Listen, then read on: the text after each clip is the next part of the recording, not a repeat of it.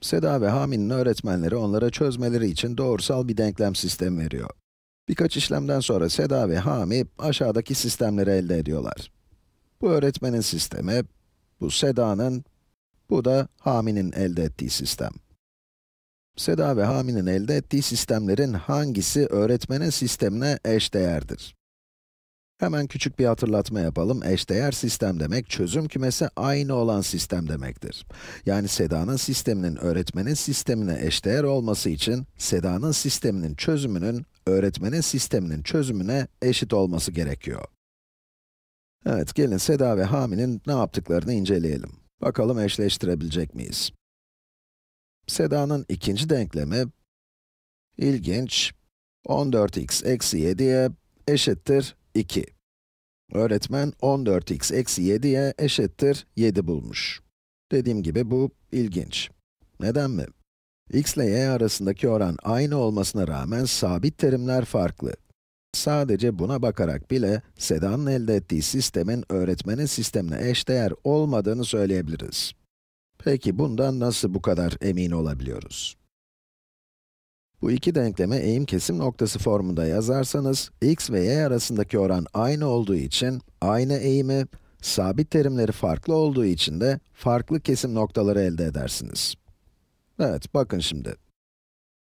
İki taraftan da 14x çıkarırsam, eksi 7'ye, eksi, yanlış oldu, eksi 7'ye eşittir, eksi 14x artı 7 olur. İki tarafı bir de eksi 7'ye bölelim. Y eşittir 2x eksi 1. İsterseniz grafiğini de çizelim. Hızlıca. Evet, bu koordinat sistemi. Y ekseninin kesim noktasının eksi 1,0, eğiminin de 2 olduğunu bildiğimize göre, bu doğru, buna benzeyen bir şey olacak. Eğimi 2 olan bir doğru. Evet, işte bu denklem ya da bu doğruyu veriyor.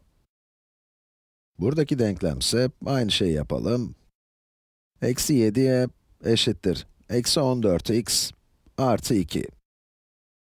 Hepsini 7'ye bölünce de y eşittir 2x eksi 2 bölü 7 olur. Bunu da çizelim. Y ekseni kesim noktası eksi 2 bölü 7 virgül 0 noktası olacak. Yaklaşık olarak burada bir yerde. Eğim aynı. Bu çok iyi olmadı. Bir daha çizelim. Buradan başlayayım. Şöyle. Evet, bu doğru da buna benzer. Eğimleri aynı. Ve bu yönde de devam ediyor tabii. Onu da çizelim. Evet, ne diyorduk? Aynı eğim ama farklı kesim noktaları. Bu da çok iyi olmadı ama siz ne göstermeye çalıştığımı anladınız. Bu iki doğru birbirine paralel. Paralel oldukları için de bu doğru üzerinde olan hiçbir koordinat çifti asla ve asla diğer doğru üzerinde de olamaz. Çünkü paraleller, kesişmiyorlar. Zaten paralelliğin tanımı da bu. Ve bu denklemle bu denklem paralel iki doğruyu verdikleri için, yani ortak noktaları olmadığı için bu iki sistem eşdeğer olamaz. Bu denklemi sağlayan x-y çiftlerinden hiçbiri bu denklemi sağlamayacak. Ya da tam tersi. Çünkü paraleller ve bu iki doğru asla ve asla kesişmeyecek. Bunun için Seda'nın sistemi eşdeğer değil. Peki ya Hami? Bakın, burada da aynı şey var. 5x eksi y ama sabit terim yine farklı. Burada eksi 6 var, burada 3 var. Bu denklemle bu denklem yine paralel doğruları temsil ettikleri için, bu denklemi sağlayan herhangi bir x-y çiftinin bu denklemde sağlama olasılığı yok. Bu iki doğru kesişmiyor, paraleller. Ve bu yüzden Hami'nin sistemi de eşdeğer değil.